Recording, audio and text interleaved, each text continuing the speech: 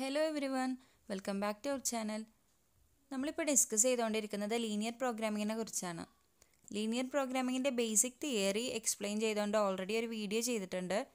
അപ്പോൾ ആ വീഡിയോ കണ്ടതിന് ശേഷം മാത്രമേ നിങ്ങൾ ഈ വീഡിയോ കാണാൻ ശ്രമിക്കാവൂ. എങ്കിൽ മാത്രമേ ഇതിൻ്റെ കോൺസെപ്റ്റ് അല്ലെങ്കിൽ ബേസിക്സ് ക്ലിയറായി മനസ്സിലാക്കാൻ സാധിക്കൂ.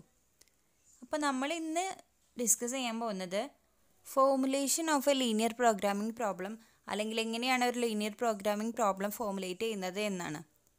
അപ്പോൾ വീഡിയോ തുടങ്ങുന്നതിന് മുന്നേ തന്നെ നിങ്ങൾ ഈ വീഡിയോ മുഴുവനായി കാണാൻ ശ്രമിക്കുക. എങ്കിൽ മാത്രമേ എങ്ങനെയാണ് ഇക്വേഷൻ ഫോർമുലേറ്റ് ചെയ്യുന്നതെന്നും പിന്നെ സിമ്പിൾസ് എങ്ങനെയൊക്കെയാണ് കൊടുക്കുന്നതെന്നും ക്ലിയർ ആയിട്ട് മനസ്സിലാക്കാൻ സാധിക്കുകയുള്ളൂ. കഴിഞ്ഞ ക്ലാസ്സിൽ നമ്മൾ ജസ്റ്റ് ഒന്ന് മെൻഷൻ ചെയ്തിരുന്നു, ഒരു ലീനിയർ പ്രോഗ്രാമിംഗ് പ്രോബ്ലം ഫോർമുലേറ്റ് ചെയ്യാൻ മെയിനായിട്ട് 4 സ്റ്റെപ്പാണുള്ളത്. അതിൽ ഫസ്റ്റ് സ്റ്റെപ്പാണ് identify the objective function. Objective function identify ചെയ്യുക.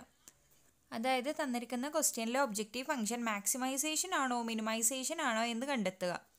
നമ്മുടെ ക്വസ്റ്റ്യൻ പ്രോഫിറ്റ് അല്ലെങ്കിൽ സെയിൽസ് റിലേറ്റഡ് ആണെങ്കിൽ എന്തായാലും ഒബ്ജക്റ്റീവ് ഫംഗ്ഷൻ മാക്സിമൈസേഷനും കോസ്റ്റ് റിലേറ്റഡ് ആണെങ്കിൽ ഒബ്ജക്റ്റീവ് ഫംഗ്ഷൻ മിനിമൈസേഷനും ആയിരിക്കും.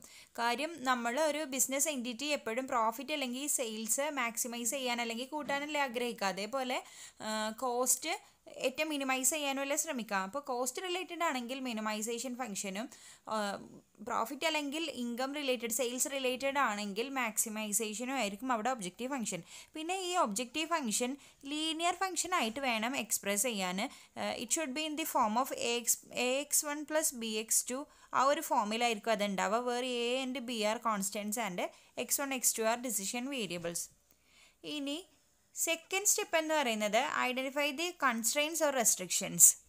ഈ കൺസ്ട്രെയിൻസ് എന്ന് പറഞ്ഞാൽ എന്താ, തന്നിട്ടുള്ള ക്വസ്റ്റ്യനിൽ ഒബ്ജക്റ്റീവ് ഫംഗ്ഷൻ അല്ലെങ്കിൽ പ്രൊഡക്ഷനെ ലിമിറ്റ് ചെയ്യുന്ന എന്തൊക്കെ ഫാക്ടേഴ്സാണ് തന്നിട്ടുള്ളത്, അതായത് മാക്സിമൈസേഷൻ അല്ലെങ്കിൽ മിനിമൈസേഷൻ ഇക്വേഷനെ സപ്പോർട്ട് ചെയ്യുന്ന തരത്തിൽ എന്തൊക്കെ ഡീറ്റെയിൽസ് ആണ് നമുക്ക് ക്വസ്റ്റ്യനിൽ തന്നിട്ടുള്ളത്, അതിൽ നിന്ന് ഫോർമുലേറ്റ് ചെയ്യുന്ന ഇക്വാലിറ്റീസ് അല്ലെങ്കിൽ ഇൻഇക്വാലിറ്റീസിനെയാണ് നമ്മൾ കൺസ്ട്രെയിൻസ് എന്ന് പറയുന്നത്. നെക്സ്റ്റ് ഒരു LPP ക്രിയേറ്റ് ചെയ്യുമ്പോൾ നമ്മൾ ശ്രദ്ധിക്കേണ്ടത് നോൺ നെഗറ്റീവ് റെസ്ട്രിക്ഷൻസ് അല്ലെങ്കിൽ നോൺ നെഗറ്റീവ് കൺസ്ട്രെയിൻസിനെ കുറിച്ചാണ്. നോൺ നെഗറ്റീവ് കൺസ്ട്രെയിൻസ് എന്ന് പറഞ്ഞാൽ ഈ x1 x2 അല്ലെങ്കിൽ ഡിസിഷൻ വേരിയബിൾസ് തന്നെയാണ്. നമ്മളത് സെലക്ട് ചെയ്യുമ്പോൾ അതിന് നെഗറ്റീവ് വാല്യൂസ് ഒരിക്കലും എടുക്കാൻ പാടില്ല. Because x1 and x2 being the number of units produced cannot have negative values. So decision variables അല്ലെങ്കിൽ x1 and x2 can assume only greater than or equal to 0 values. മുകളിലൊരു example കൊടുത്തിട്ടുണ്ട്. ഈ ഒരു ഫോമിലാണ് usually നമ്മൾ linear programming problem express ചെയ്യുക. Objective ഫംഗ്ഷനെ നമ്മൾ റെപ്രസെൻറ്റ് ചെയ്യുന്നത് z = പിന്നെ ഒരു ലീനിയർ ഇക്വേഷൻ എഴുതിക്കൊണ്ടാണ്. മാക്സിമൈസ് ആണോ മിനിമൈസ് ആണോ ക്വസ്റ്റ്യനിലുള്ളതെന്ന് ആദ്യം കൺഫേം ചെയ്തിട്ട് മാക്സിമൈസ് z = ആ ഒരു ഇക്വേഷൻ അല്ലെങ്കിൽ മിനിമൈസ് z = 5x1 + 8x2 അങ്ങനെയുള്ള ആ ഒരു ലീനിയർ ഇക്വേഷൻ എഴുതുക. Subject to constraints. പിന്നെ നമ്മൾ നമ്മുടെ ക്വസ്റ്റ്യനിൽ തന്നെ ഈ മാക്സിമൈസേഷൻ അല്ലെങ്കിൽ മിനിമൈസേഷൻ ഇക്വേഷനെ സപ്പോർട്ട് ചെയ്യുന്ന രീതിയിൽ എന്തൊക്കെ ഡീറ്റെയിൽസ് ആണ് തന്നിട്ടുള്ളത് അല്ലെങ്കിൽ പ്രൊഡക്ഷനെ ലിമിറ്റ് ചെയ്യുന്ന എന്തൊക്കെ ഫാക്ടേഴ്സാണ് തന്നിട്ടുള്ളത് അതിനൊരു ഇക്വേഷൻ അല്ലെങ്കിൽ ഇൻഇക്വാലിറ്റി ഫോമിൽ എക്സ്പ്രസ് ചെയ്യുന്നതാണ് സബ്ജക്റ്റഡ് ടു ദി കൺസ്ട്രെയിൻസ്. അതിൽ നമ്മൾ പ്രത്യേകമായിട്ട് ഓർക്കേണ്ട കാര്യം, കൺസ്ട്രെയിൻസ് എഴുതി കഴിഞ്ഞാൽ ഉടനെ തന്നെ നമ്മൾ നോൺ നെഗറ്റീവ് കൺസ്ട്രെയിൻസ് നിർബന്ധമായിട്ട് എഴുതിയിരിക്കണം. That is x1, x2 greater than or equal to 0. അപ്പോൾ ഇതാണ് ഒരു ലീനിയർ പ്രോഗ്രാമിംഗ് പ്രോബ്ലം എക്സ്പ്രസ് ചെയ്യുന്ന ഒരു പ്രോബ്ലം ഫോർമുലേറ്റ് ചെയ്യുന്ന ഒരു മോഡൽ അല്ലെങ്കിൽ അതിൻ്റെ ഒരു രീതി, സ്ട്രക്ചർ എന്ന് പറയുന്നത് ഇതാണ്. ഇനി നമുക്കൊരു ക്വസ്റ്റ്യൻ ചെയ്ത് നോക്കിയാലോ.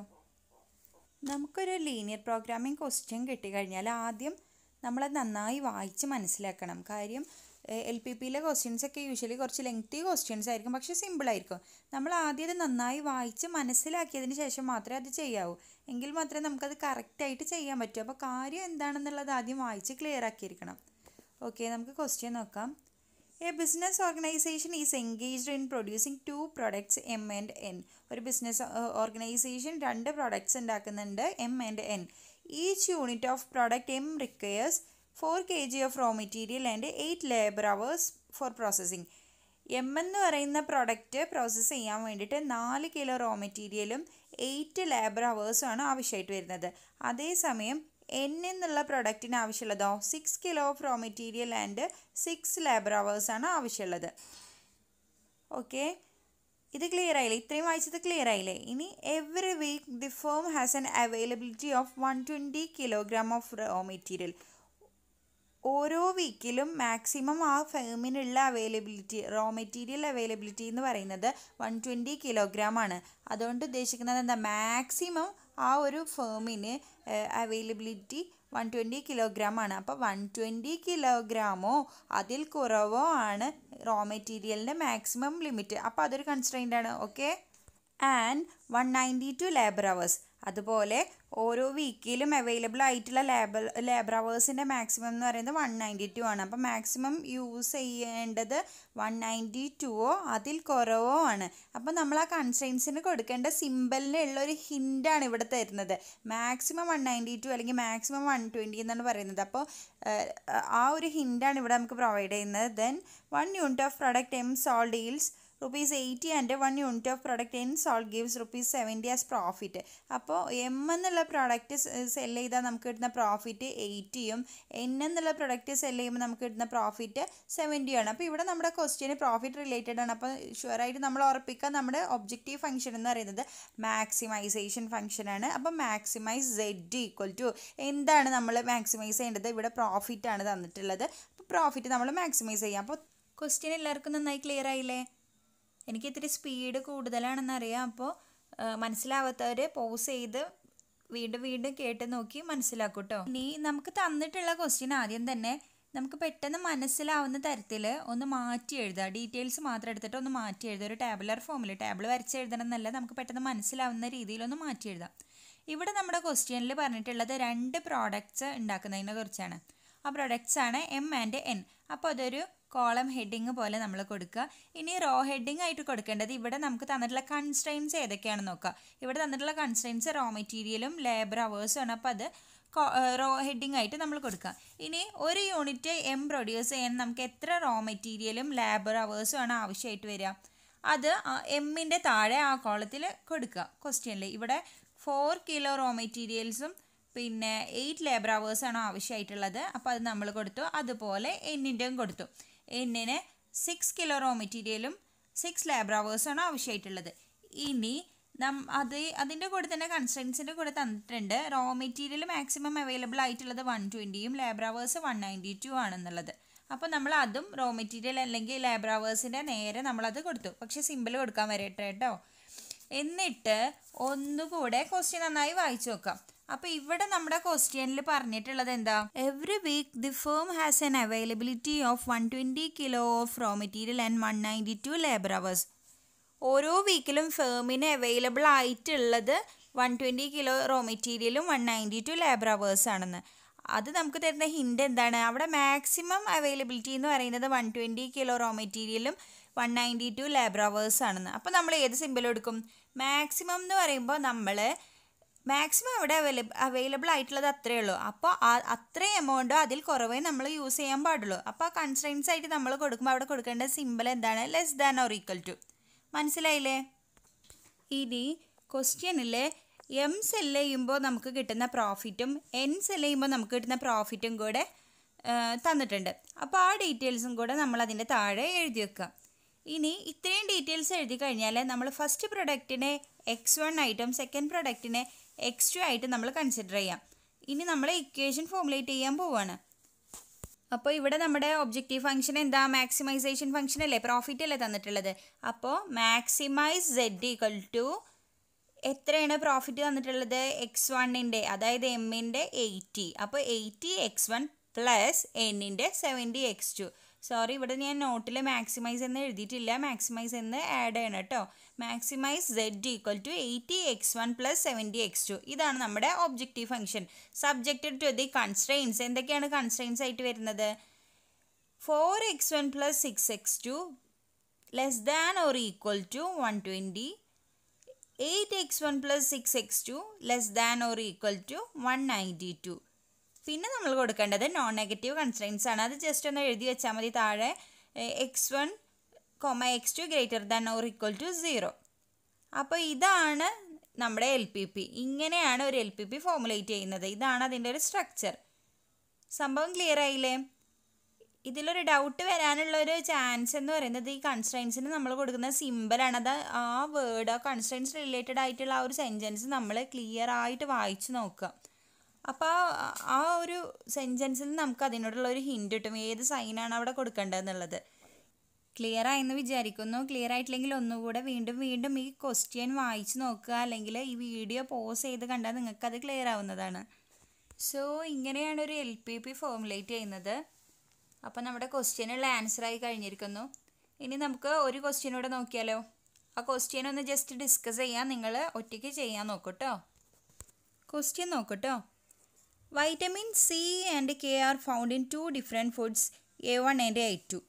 1 unit of food A1 contains 4 units of vitamin C and 10 units of vitamin K. അപ്പോൾ ഇവിടെ 2 ഫുഡ് പ്രോഡക്ട്സിൻ്റെ കാര്യമാണ് പറയുന്നത്, ഫുഡ് A1 and A2. അപ്പോൾ നമ്മുടെ മെയിൻ കോളം ഹെഡിങ് ആയിട്ട് A1 and A2 എന്ന് കൊടുക്കുക. ഇനി ഫുഡ് A1ൽ എത്രത്തോളം വൈറ്റമിൻസ് ഉണ്ട്? 4 units vitamin C and 10 units of vitamin K ഉണ്ട്. അപ്പോൾ റോ ഹെഡിങ് ആയിട്ട് vitamin C and vitamin K എന്ന് കൊടുക്കുക. ഇനി ഫുഡ് A1ലുള്ള വൈറ്റമിൻ സിയുടെ അളവും വൈറ്റമിൻ കെയുടെ അളവും 4 units of vitamin C and 10 units of vitamin K അത് ആ ഫുഡ് A1 എന്നുള്ള കോളത്തിൽ കൊടുക്കുക. Next food A2 contains 8 units of vitamin C and 4 units of vitamin K. അപ്പോൾ അത് നമ്മൾ ആ കോളത്തിൽ കൊടുക്കുക. ഇനി 1 unit of food A1 and A2 cost ₹60 and 50 respectively. അപ്പോൾ ഇവിടെ കോസ്റ്റിൻ്റെ കാര്യമാണ് പറഞ്ഞിട്ടുള്ളത്. A1ൻ്റെ കോസ്റ്റ് 50യും A1ൻ്റെ കോസ്റ്റ് 60യും A2ൻ്റെ കോസ്റ്റ് 50 എന്നാണ് ക്വസ്റ്റ്യനിൽ പറഞ്ഞിട്ടുള്ളത്. അപ്പോൾ നമ്മൾ അത് കൊടുക്കുക. അപ്പോൾ മുന്നേ നമ്മൾ ചെയ്ത ക്വസ്റ്റ്യനിൽ പ്രോഫിറ്റ് ആയിരുന്നു. അപ്പോൾ നമ്മളവിടെ മാക്സിമൈസേഷൻ ഫംഗ്ഷൻ ആയിരുന്നു. ഇവിടെ കോസ്റ്റ് ആണ് തന്നിട്ടുള്ളത്. അപ്പോൾ സോ ഈ ഒബ്ജക്റ്റീവ് ഫംഗ്ഷൻ എന്തായിരിക്കും? മിനിമൈസേഷൻ ആയിരിക്കും. ഓക്കെ. നെക്സ്റ്റ് ഡീറ്റെയിൽ എന്ന് പറയുന്നത് the minimum daily requirements of vitamin C and K is 80 and 100 units respectively. Minimum requirement ആണ് vitamin സിയുടെയും കെയുടെയും minimum requirements per day എന്ന് പറയുന്നതാണ് 80 and 100. അതായത് മിനിമം ഏറ്റവും കുറഞ്ഞത് അവർ ഇതിൽ ഉണ്ടാവേണ്ട അളവ് എന്ന് പറയുന്നത് 80 and 100 ആണ്. ഏറ്റവും കുറഞ്ഞത്. അപ്പോൾ നമ്മളവിടെ എന്ത് സൈനാണ് യൂസ് ചെയ്യുക? കുറഞ്ഞതെന്ന് പറയുമ്പോൾ മാക്സിമം നമുക്ക് അവർ എത്ര വേണേലും യൂസ് ചെയ്യാം. മിനിമം നമ്മൾ ഈ ഒരു എമൗണ്ടാണ് യൂസ് ചെയ്യേണ്ടത്. അപ്പോൾ നമ്മൾ അവിടെ greater than or equal to 80 അല്ലെങ്കിൽ 100 എന്നാണ് അവിടെ സൈൻ യൂസ് ചെയ്യേണ്ടത്. Assuming that anything in excess of daily minimum requirements of vitamin C and K is not harmful. നമ്മളിപ്പോൾ ഈ പറഞ്ഞത് കുറച്ചുകൂടെ എക്സ്പ്ലെയിൻ ചെയ്തു എന്നുള്ളത്. അതായത് വൈറ്റമിൻ C ആൻഡ് K ഈ പറഞ്ഞ അളവിൽ കൂടുതൽ എടുക്കുന്നത് ഹാംഫുൾ അല്ല എന്നാണ് ഈ സെൻറ്റൻസിൽ പറയുന്നത്. ഇവിടെയൊക്കെ നമുക്ക് തരുന്ന ഹിൻഡ് നമ്മുടെ കൺസ്ട്രെയിൻസിൻ്റെ സൈൻ തീരുമാനിക്കാനുള്ളതാണ്. ഇവിടെ മിനിമം ഇത്ര റിക്വയർമെൻറ്റ് ഉണ്ടെന്നാണ് പറയുന്നത്. അപ്പോൾ നമ്മൾ എടുക്കേണ്ട സൈൻ എന്താ? Greater than or equal to. അത്രയും എമൗണ്ടോ അതിൽ കൂടുതലോ നമുക്ക് ഉപയോഗിക്കാമെന്നുള്ള ഹിൻ്റാണ്. മിനിമം എന്നാണ് ഇവിടെ തരുന്നത്. അപ്പോൾ greater than or equal to ആണ് നമ്മുടെ കൺസ്ട്രെയിൻസിന് കൊടുക്കേണ്ട സൈൻ എന്നാണ് ഇവിടെ പറയുന്നത്. ഇനി find out the optimal mixture of food A1 and A2 at the minimum cost which meats the daily minimum requirements of vitamin C and K. Formulate this as A linear programming problem. അപ്പോൾ ഇതൊരു linear programming problem ആയിട്ട് formulate ചെയ്യാനാണ് പറയുന്നത്. അപ്പോൾ first of all നമ്മൾ ചെയ്യേണ്ടത് എന്താ? തന്നിട്ടുള്ള ഡീറ്റെയിൽസ് ഒക്കെ ഒരു ടേബിൾ ഫോമാറ്റിൽ എഴുതി വെക്കുക. അപ്പോൾ നമുക്ക് എടുത്തെഴുതാൻ ഏറ്റവും എളുപ്പമായിരിക്കും. എന്നിട്ട് ഒബ്ജക്റ്റീവ് ഫംഗ്ഷൻ എന്താണ് ഇവിടെ ഒബ്ജക്റ്റീവ് ഫംഗ്ഷൻ വരിക? കോസ്റ്റാണ് തന്നിട്ടുള്ളത്. അപ്പോൾ മിനിമൈസേഷൻ ആണ് ചെയ്യേണ്ടത്. അപ്പോൾ minimise cost equal to A1ന് x1 എന്നും A2ന് x2 എന്നും കൊടുക്കുക. 60x1 plus 50x2. Okay. Minimise 60x1 plus 50x2. Okay. അപ്പോൾ നമ്മുടെ objective function ready. Subjected to the constraints. എന്തൊക്കെയാണ് constraints? 4x1 plus 8x2 greater than or equal to 80. അതാണ് vitamin C constraint എന്ന് പറയുന്നത്. ഇനി വൈറ്റമിൻ കെയുടെ കൺസ്ട്രെയിൻ്റ് എന്ന് പറയുന്നത് 10x1 plus 4x2 greater than or equal to 100. അതിനുശേഷം non negative constraints x1, x2 greater than or equal to 0. Okay. മനസ്സിലായോ? Clear ആയെന്ന് കരുതുന്നു. ഞാൻ ജസ്റ്റ് ആ ടാബുലർ ഫോമിൽ നമ്മൾ ജസ്റ്റ് ആ ഹിൻസ് മാറ്റി എഴുതിയതൊന്ന് ജസ്റ്റ് ഇതിൻ്റെ കൂടെ ആഡ് ചെയ്യുന്നുണ്ട്. നിങ്ങളും ഇങ്ങനെ തന്നെയല്ലേ എഴുതിയത്? ഇനി എവിടെയെങ്കിലും എന്തെങ്കിലും മിസ്റ്റേക്ക് വന്നിട്ടുണ്ടെങ്കിൽ വീഡിയോ ഒന്നുകൂടെ മുമ്പോട്ട് നോക്കി എവിടെയാണ് മിസ്റ്റേക്ക് പറ്റിയിട്ടുള്ളത് എന്ന് നോക്കൂട്ടോ. ഇനി ജസ്റ്റ് ഇക്വേഷൻ ഫോമിൽ എഴുതാൻ പറയണ്ടല്ലോ, ഞാൻ ജസ്റ്റ് പറഞ്ഞതാണല്ലോ. അപ്പോൾ എല്ലാവർക്കും മനസ്സിലായെന്ന് കരുതുന്നു. ഇനിയും മനസ്സിലായിട്ടില്ലെങ്കിൽ പ്ലീസ് കമൻറ്റ് ബിലോ. നിങ്ങളുടെ പ്രശ്നം എന്താണെന്ന് പ്ലീസ് കമൻറ്റ് ബിലോ. എങ്കിൽ എവിടെയാണ് നിങ്ങൾക്ക് തെറ്റ് പറ്റുന്നത് എന്ന് കമൻറ്റ് ചെയ്യൂ. I will help you. So ഇത്രയും നിങ്ങൾക്ക് മനസ്സിലായെന്ന് വിശ്വസിക്കുന്നു. ഈ വീഡിയോ നിങ്ങൾക്ക് യൂസ്ഫുൾ ആയിട്ടുണ്ടെങ്കിൽ please like, share and subscribe my channel. So thank you for watching.